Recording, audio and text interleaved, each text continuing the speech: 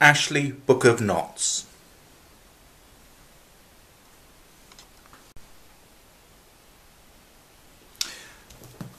The Ashley Book of Knots. Okay, this is my copy of the Ashley Book of Knots, and this is not what it looks like if you were to purchase a copy of it. This one has actually been leather bound, and I inherited it from my father, whose best friend this used to belong to, a guy called Rory Bell. Now this guy, very, very clever guy, he was actually a doctor, and he was also a colonel in the army, the Royal Army Medical Corps, and he rebound this book, and that's one reason that I love this book, because I knew the person, he bound it. I'm not sure if it's actually called leather binding. There is leather in it, but there's also like a cloth material on the front here with corners of leather again. But anyway, this is what he bound, and also on the spine it's got Ashley Book of Knots put in there as well, and it is in itself a beautiful, beautiful book. The book itself is 620 pages long, and so therefore there's a lot of knots in there.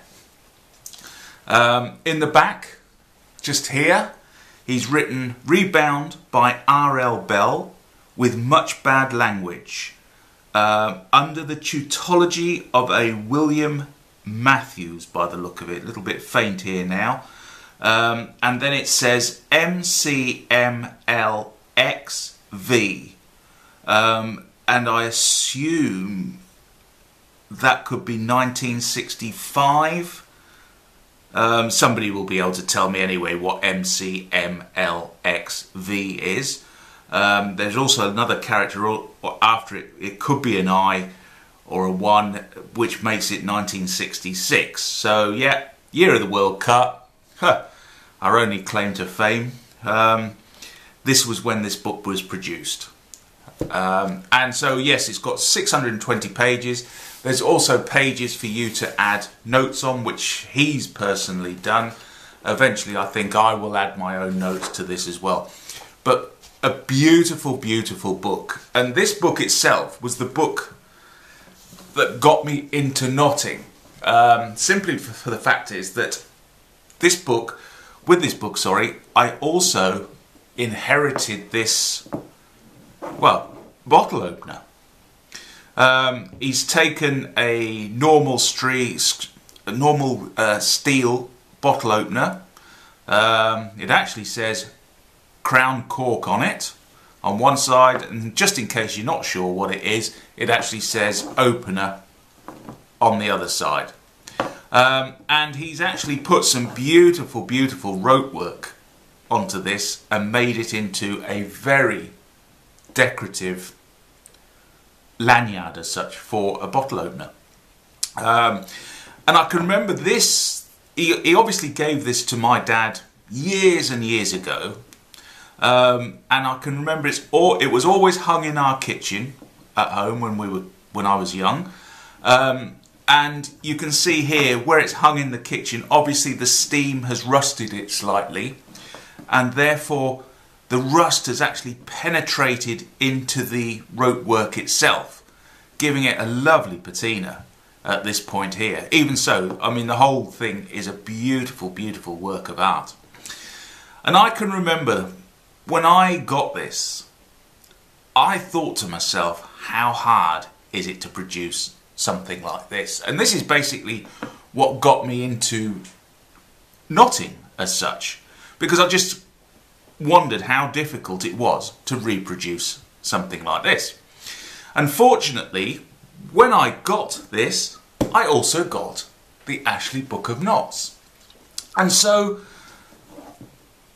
I assumed that just by looking at the Ashley Book of Knots, I would be able to produce something like this. And the answer is, I couldn't. I really couldn't. So, I mean, the Ashley Book of Knots is a very, very beautiful knot. It is full of pictures, beautiful, beautiful pictures, diagrams, different knots, etc. Let me just center that so we can see it a bit better. And as you can see, as I turn the pages, there is just lists of knots upon different knots. Some decorative, some practical. And so therefore, I honestly assumed that by just looking at this book here, I could actually tie a knot. However, it didn't take me long to find out that in order to produce something like this, I needed to learn a lot more. And Ashley Book of Knots wasn't going to give me, or let's say the answer wasn't there instantly standing out at me, oh, this is how you make a lanyard as such. It basically breaks down the knots into individual knots. There are projects in here, so example here are lanyards, etc. But I just couldn't get my head round at the time on how to properly use this book and get all the benefits from it. And so I was disappointed. I thought that just by picking up a book and looking at it, I would instantly be able to produce something really, really beautiful. And that wasn't the case. However, it is a beautiful book, and I do refer to this book on many occasions to look up certain knots, etc. But I don't know, maybe some people only use this book, but I personally, when I first started out, I found it very difficult to actually get my head round it all. And I think probably the problem was that the only knot I really knew how to produce was a granny knot. And so therefore, and also you don't know the names of knots, etc. And so therefore you're staring at this thinking, oh yes, that's beautiful, etc, etc. But I wasn't sure on how to incorporate it into any rope work. Or at least if I learned how to do a particular knot, I didn't know how to go on from making that particular knot, adding to it, and say, for example, to produce something as beautiful as that. So yes, that is my introduction to the Ashley Book of Knots. And really what happened was, I was still interested in knots, but I had to search further to find out exactly what I needed in order to learn how to tie knots. And later on I will show you some of the books that I learnt from that had projects in that actually taught me how to go through the process of tying knots. Now the other thing as well was that when I first started to do knots, I was only interested in decorative work. I became very fixated on decorative work such as this, and also the other thing was that I wanted to steer away from synthetic cords, etc., colourful cords, because I just loved this traditional work here. It's just a beautiful example to me, and it really got sort of my heart racing.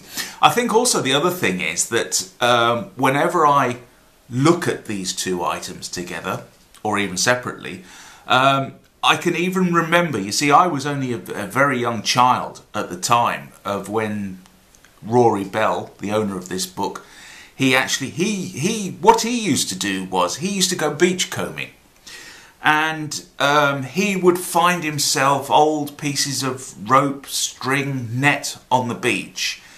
And so he would walk a few miles along the beach. This was in Aden, and he would come back with a mess in his hands of just jumbled up string, rope, all tangled up, etc.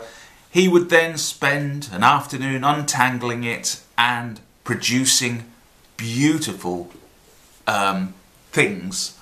And I used to sort of think, you know, it was a strange thing for him to do, to be sat on the beach. I used to think he was knitting as such. But actually what he was doing, he was producing wonderful works of art. And it wasn't until many, many years later that I would look at this, appreciate it, and then also looking at it, it would take me back to those wonderful days of sat on the beach, you know, with the surf in the background, and it was just, it's romanticised it, I think, for me. But that's what really got me into knotting.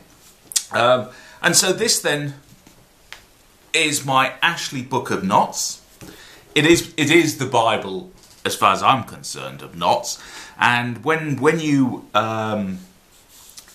look online at when different knot makers quote certain things, for example, they will say knot 182, or they'd go ABOK knot 182 or something like that, and they would then quote that particular knot, and 182 basically refers to the knot. So here for example, we've got knot number 1839 is the lobster buoy hitch, and it gives a little bit of explanation now.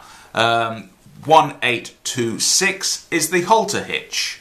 So, you know, all the different knots are shown and listed in this book. And to be honest, there is, well, that is 1845. So there's 1845 knots or variants of knots in this book. And if I keep going through, let's see what the number goes up to. And eventually the number goes up to 3,854. So there's 3,854 variations or different knots in this book. And, you know, rope ladders. So it covers rope ladders to decorative work here, all sorts. It just goes on and on and on. And it really is a beautiful book. It's also, I think, if I recall correctly, it's got some rope tricks in here as well listed. There's a section, oh yeah, here we are, tricks and puzzles. So I'm actually on the page of tricks and puzzles. That's probably reminded me. It goes hitches to stakes and posts, pile and bollard. And so there's different ways of tying up a boat. I think even a goat if you want to. Down here it shows you how to tie a marquee or a tent up, so which is obviously 1800, the adjustable hitch. So in itself it's a beautiful, beautiful book with just about everything, every single knot that you would wish to find, use or learn about. So this is my copy of the Ashley Book of Knots.